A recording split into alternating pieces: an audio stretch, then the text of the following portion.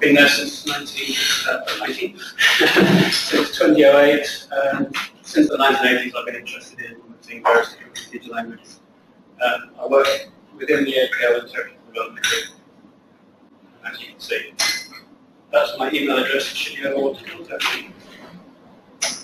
Okay, so I'm here to talk about native file functions in Dyalog APL, and in particular the ones that we're adding to Dyalog 15, which is currently in beta and should be released this quarter. Up to this point, we have got a number of functions that allow you to interact with the native host file system. So you can create files on the host file system, you can tie and process existing files, you can read and write to them. You can do some things like check their size and change their size. Xlabs allows you to do some translations on the in and out. You can lock portions of the file, and you can erase the files, which are a very useful set of utilities, but they're not really, sorry, you can rename them. But there's a lot of things you can't do with this set of functions. We can only manage files, we can't manage directories.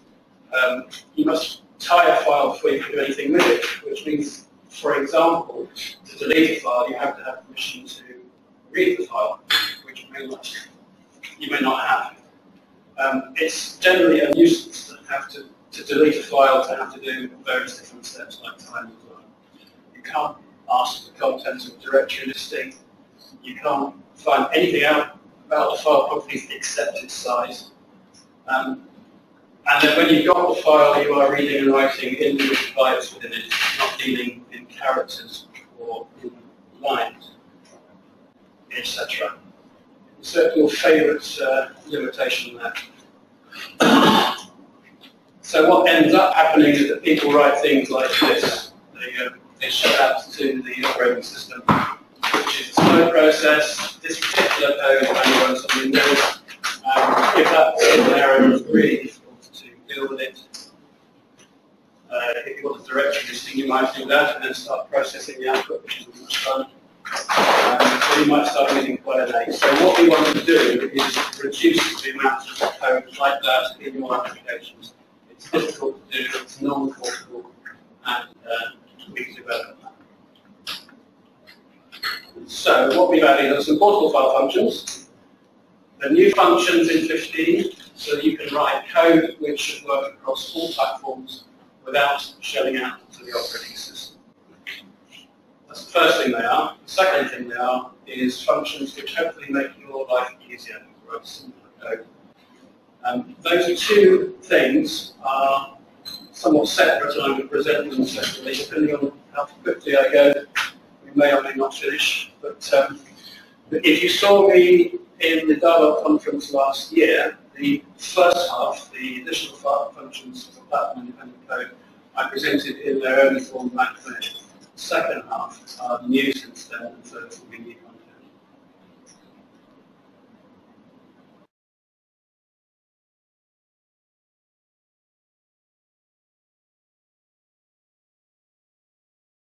Things like case sensitivity on file systems. Things like drive letter specifications which might appear in a file name, what is a valid file name, and after much debate, we do not even insist on a common set of file separators. We initially wanted to insist that you only use a forward slash as a directory separator. We thought that would be more portable, it would work everywhere. You would be better off if we forced you to do that. And then we realized, in fact, that wasn't possible at all because you're going to receive names from the outside world. And if you're on Windows and you have backslashes, we would then insist that you wrote non-portable characters, so that forward slashes. So we gave up on that. It accepts native host file name, whatever it happens to be. So these are the things we've added. First one doesn't access the file system at all, in fact, but it's a useful utility. It takes a name, a file name. Here I've got a directory, a base name file, and an extension which is .txt, and it simply splits it into its constituent parts.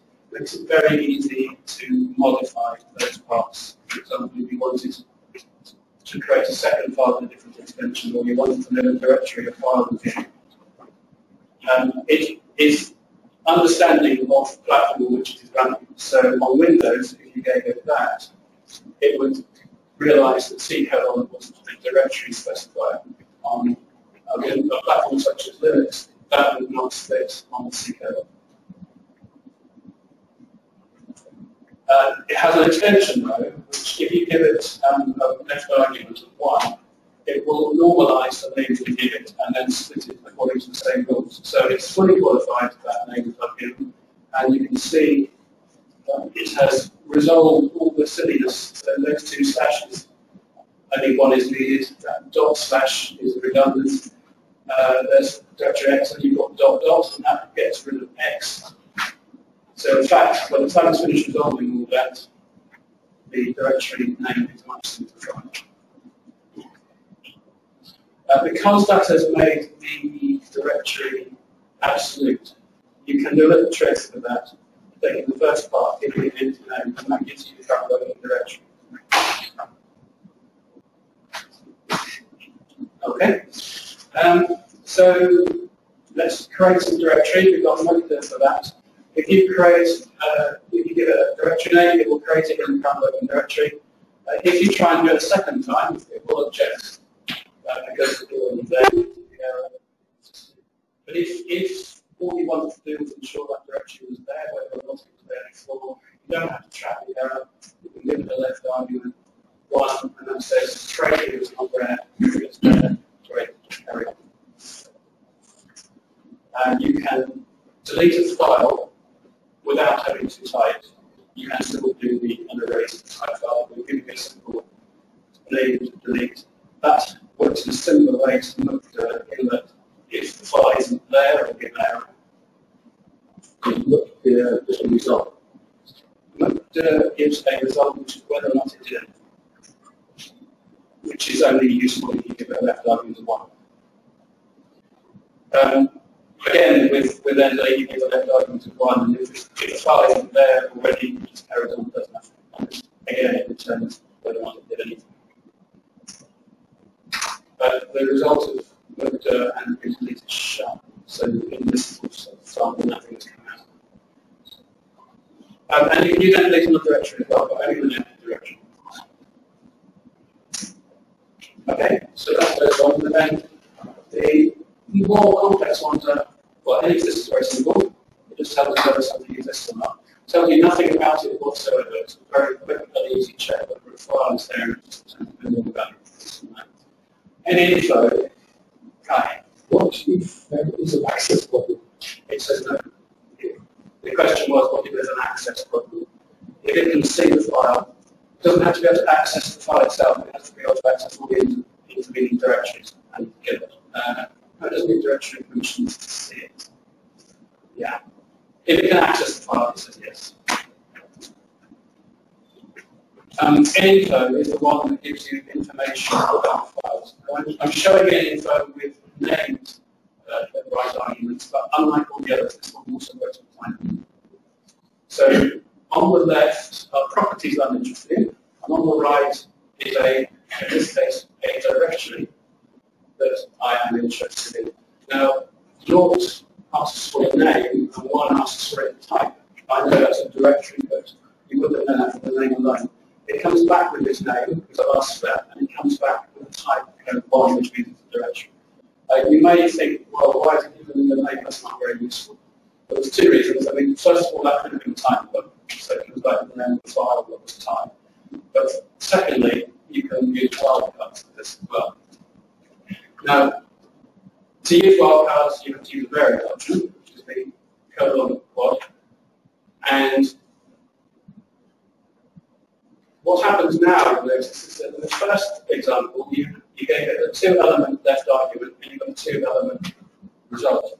You still get a result which is the same shape as the left argument, but now each element within it is a vector of results for as many files as have matched that pattern that you've given. So you can see that on my machine, in the root directory, there are 4 things that begin with B. One, pointing at the screen for people unaware, The ones with the directories, the two is a regular file. So BAA, backup log, and backup directories includes an XT is a file.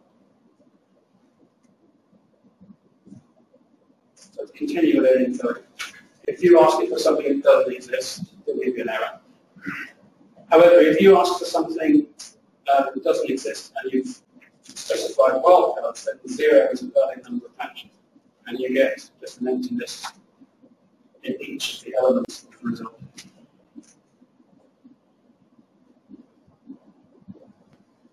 So I've only shown you asking for two things, whether or not what the file name was and whether it was what type it was. You can ask for its aims, type. I only showed you directories and the regular files, but there are other types of files that it can tell you about. It can tell you its size, when it was last modified, who owns the file, as either a SID on Windows and user only on Unix, or as a name corresponding to it. It can tell you whether or not the file is hidden or not. And if it is a symbolic link, which do exist on Windows but are more common on Unix platforms, it would normally tell you about the thing that the symbolic link points at. But with another variant option, you can ask it about the symbolic link itself, and one of the things, properties of the symbolic link, is the thing that it links to. So I was asked to do this presentation as a kind of a workshop.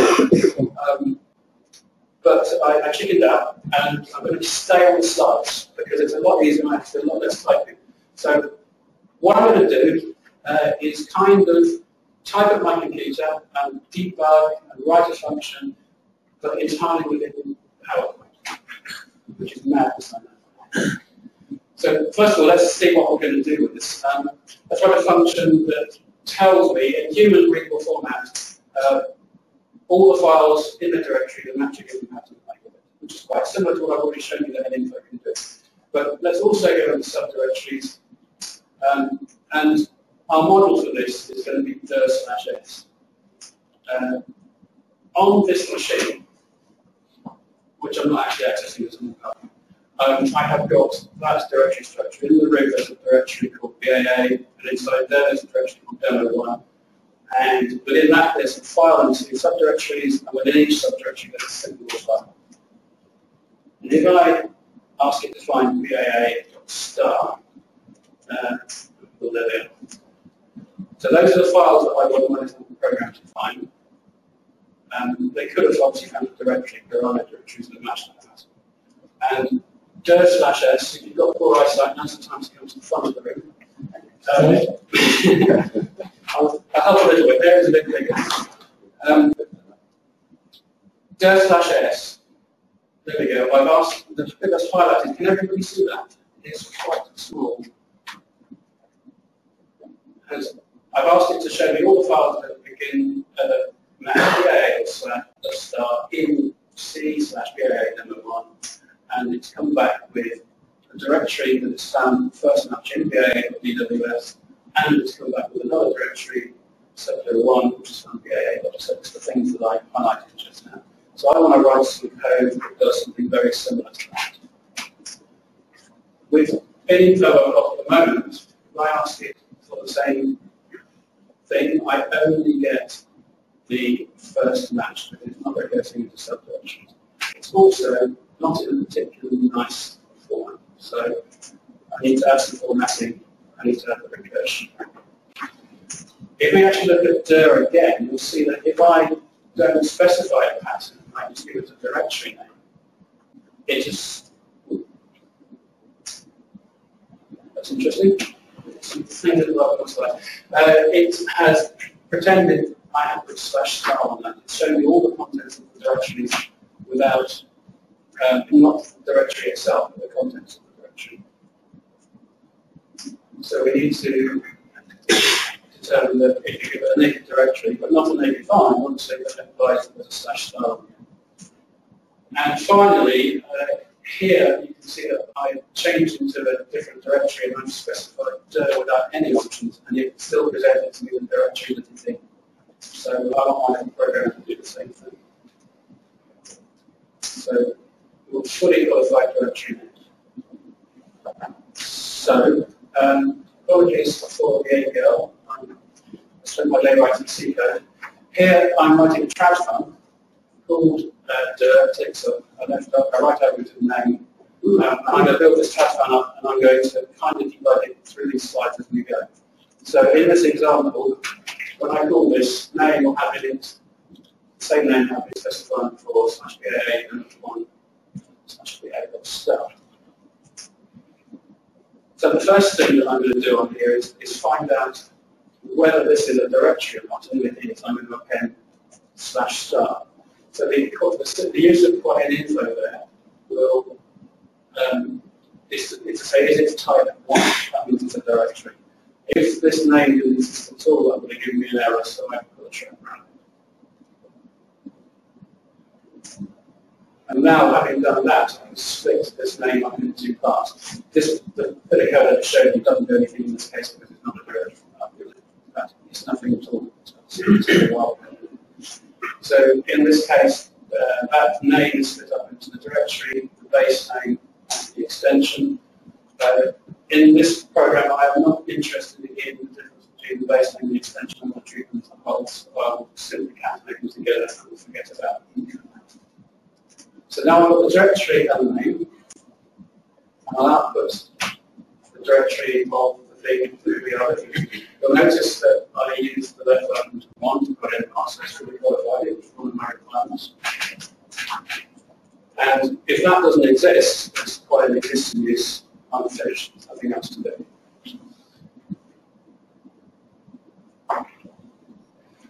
Right, next thing to do, I'm sorry, I said back in the directory doesn't exist. There's nothing to do because the name like in BAA or star doesn't exist either with the wildcard.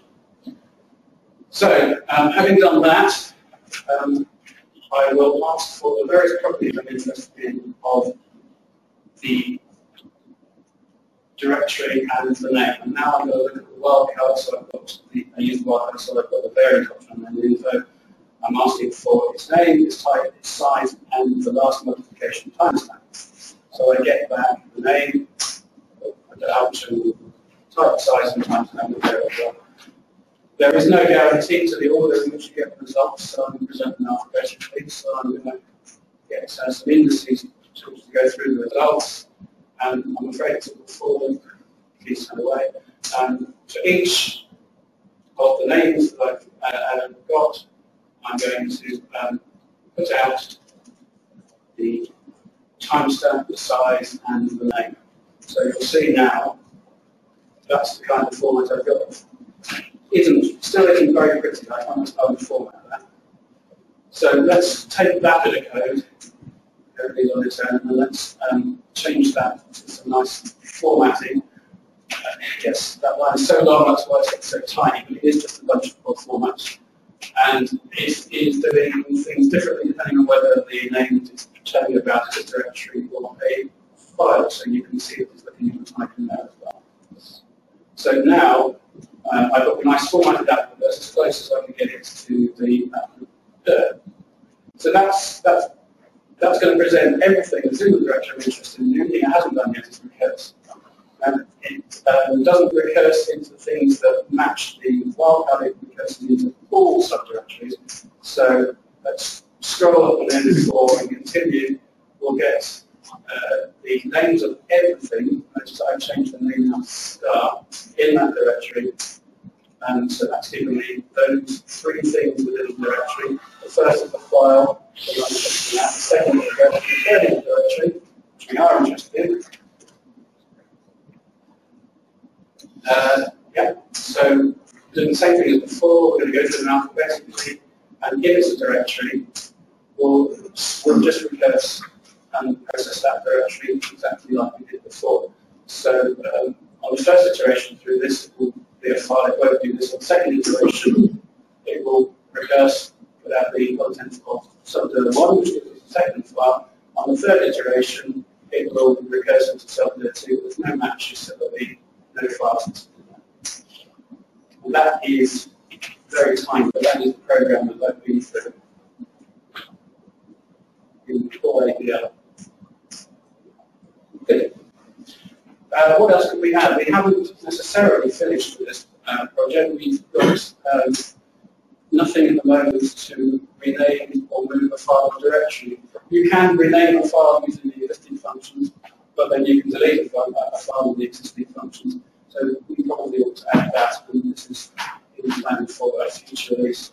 We've also been asked if we can move entire directories, contents, and all. Again, it's something we are currently looking at, but it's not in 15. That's what I said, we'll rename it to rename. There are some file properties that I've shown there. There are other things that we could add. Perhaps when the file is created or access is something that people are asking us for. However, here be dragons. That's something we're not keen on. Basically because those things are not generally available on the platform. So much quicker than expected, so I can go on to the second half. That was the thing that we've done, giving capabilities that we didn't have before. We've added end, get, and end put, and this is since last year's conference, and these haven't been implemented before, which enable you to do a quick and easy read and write a text font. It greatly simplifies texting and output because it deals with file encodings. There are a number of different file encodings out there, and they are different on different platforms. For example, on Windows, we're most likely to find a file encoded as Windows 1252. On Unix, it's most likely to be encoded as UTF-8. You find that there are different line endings on different operating systems.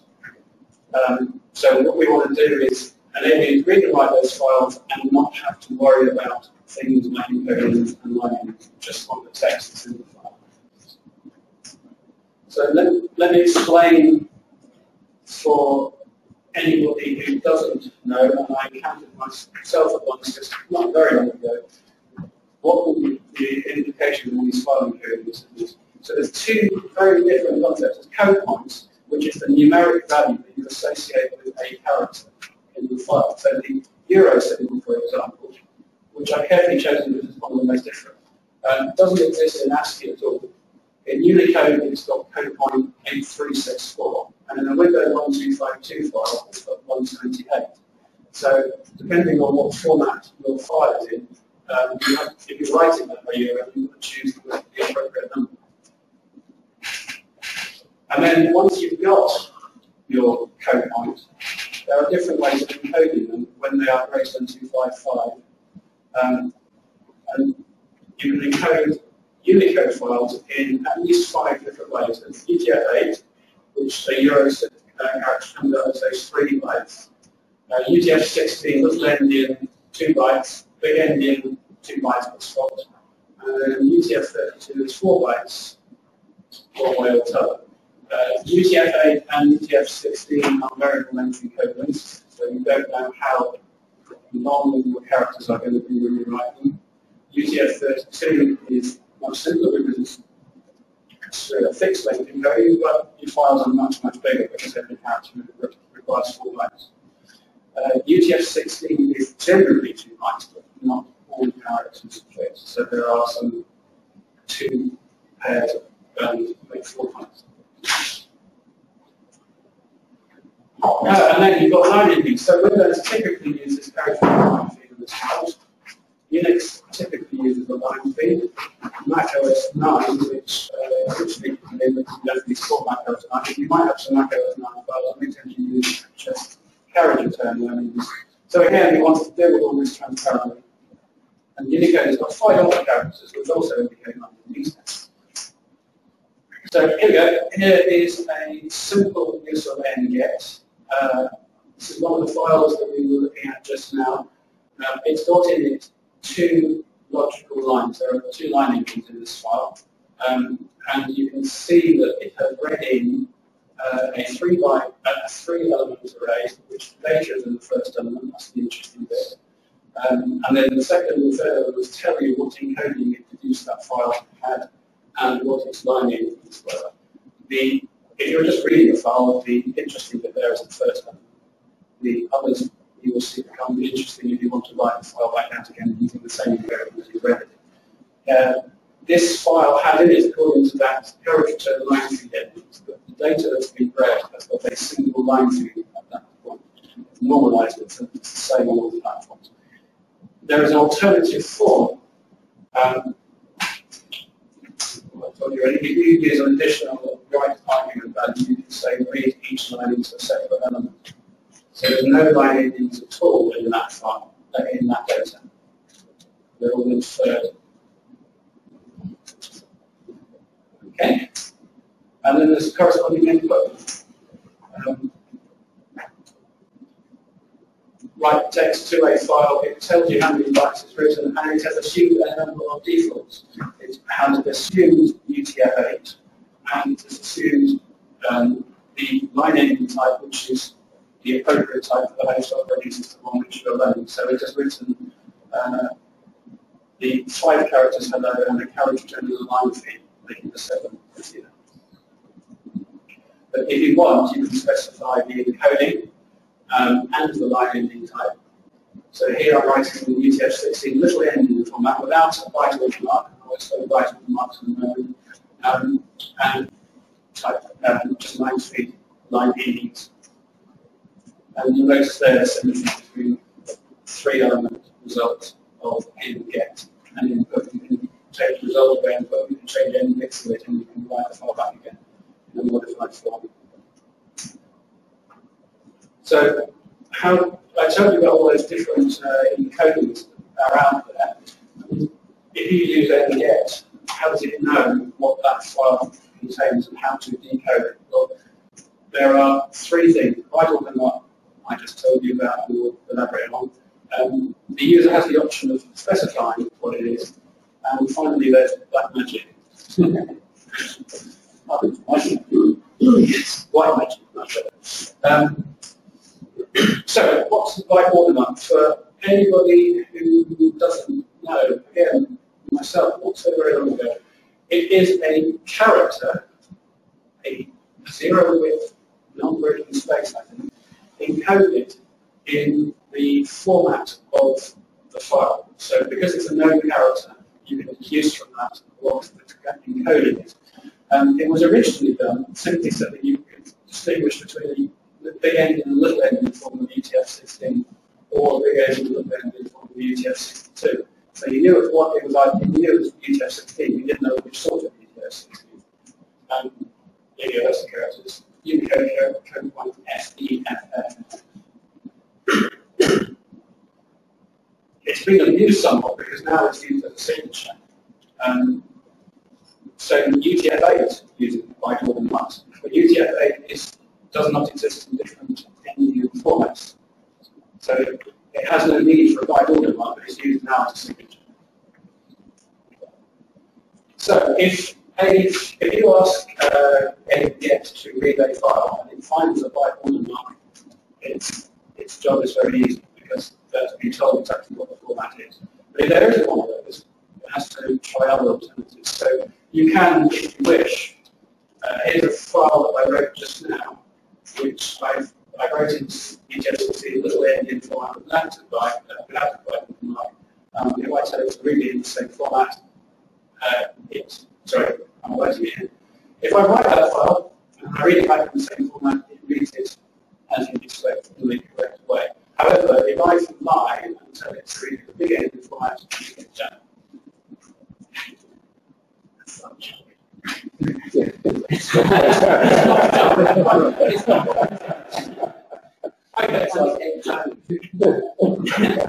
So there's no byte watermark. I don't tell it what my preferred encoding would be. We go to heuristics, and look, it's just worked. It realised that the UTF-16 little ending without a prompt.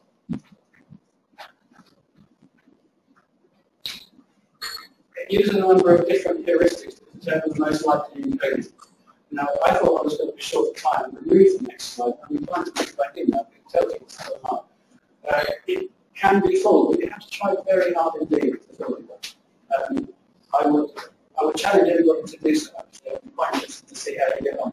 It uses a number of clever tricks to work out what the file is likely to be based on finding a legitimate encoding, because some sequences are not possible in using 16 and 32 to determine whether or not the file contains valid characters, code points. Not every code point is defined, and some of them shouldn't be defined, but sort of X on, X off, and things like that. What does it do next? Yeah, the still can't decide. It starts looking for line endings. It's famous. That's a good one for determining the difference between UTF-16 and then and the famous one finds the most valid line endings.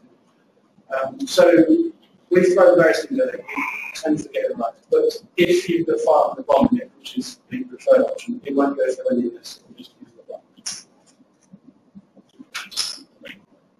So here's a summary of what I've done.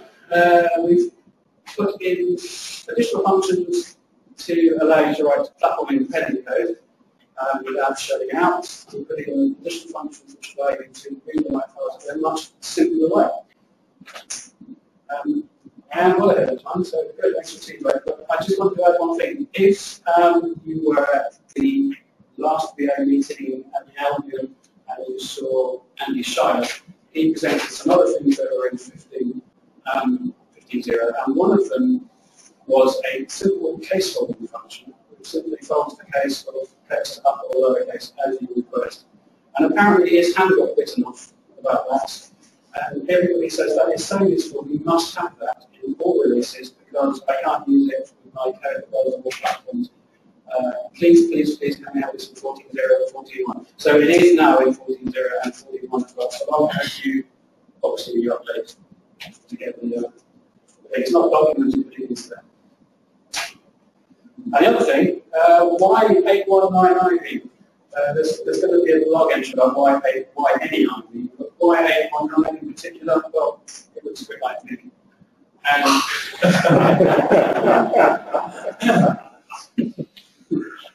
it's sorry. Who decides about it? Sorry? Who decides? Whoever writes the 219 looks a bit like ZIP, which is the Russian algorithm. There are others, MM from Living Manager, or MM is 2000 in Roman Eagle, so in 2000. There are. Okay. Good. That's me. I finished early. Thank you very much.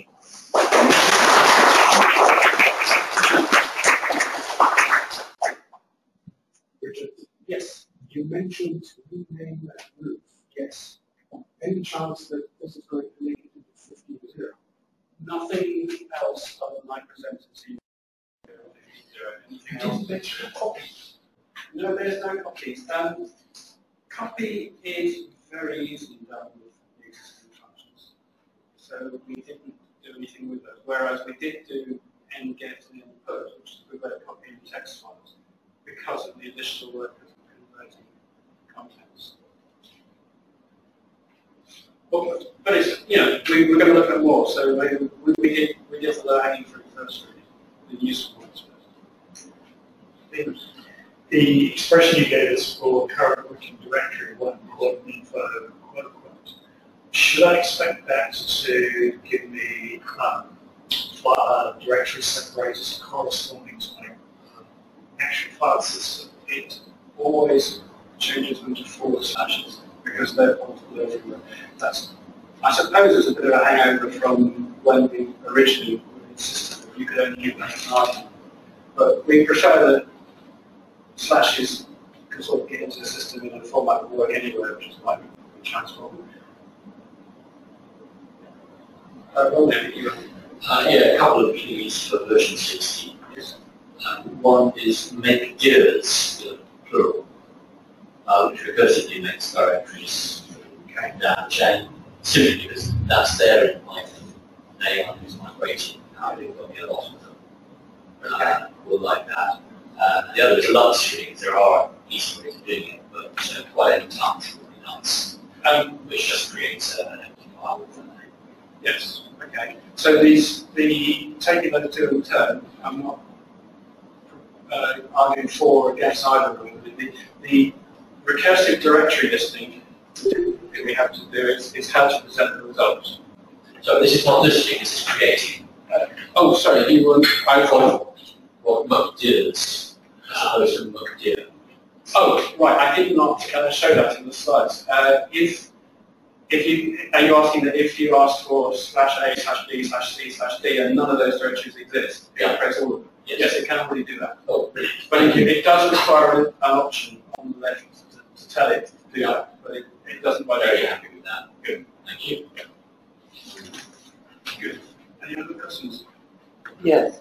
How do you know that the bomb isn't data? We argued long and hard about whether we should always take the bomb.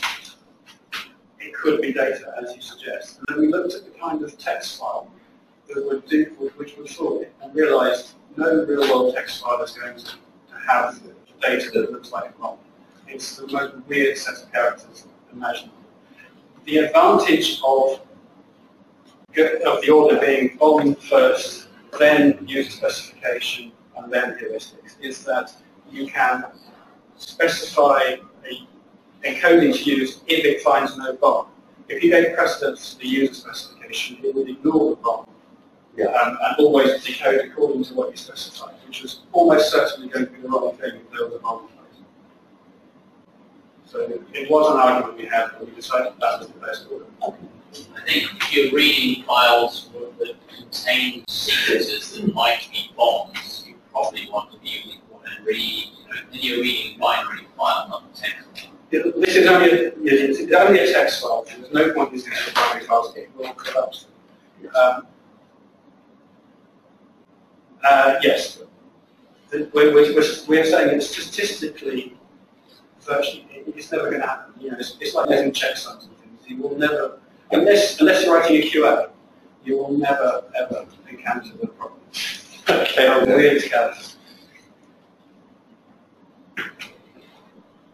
Any further questions?